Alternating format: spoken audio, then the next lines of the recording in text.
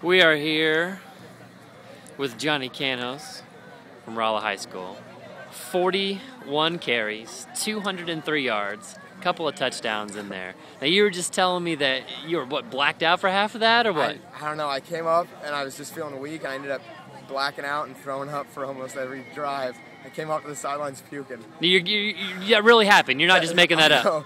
No, I don't know what happened. I just tried fighting through and I don't know what's wrong. Yeah, you seemed to get better as the game went on, actually, and that's usually a cliche, but that's what seemed to happen. You started to gash them.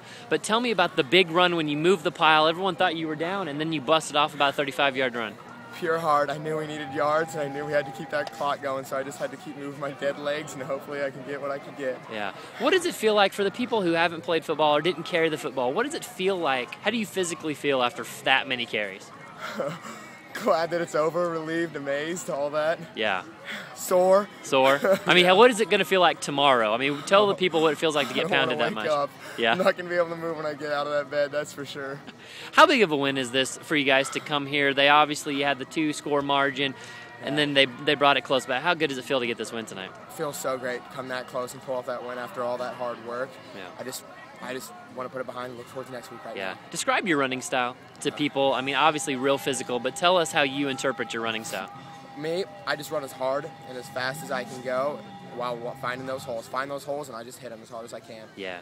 How big are you physically? Tell us how big you are. I'm about 6 foot, 205 to 210 pounds. Okay. All right.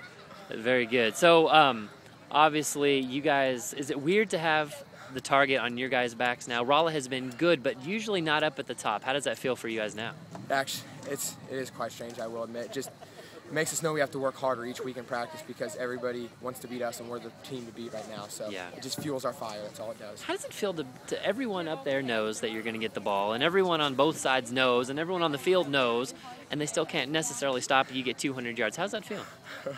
Pretty good. It just gives me something to look forward to, you know? Yeah. Obviously, you're in the middle of a huge season, and you had a nice last season. So what's the college plan? How's that worked out?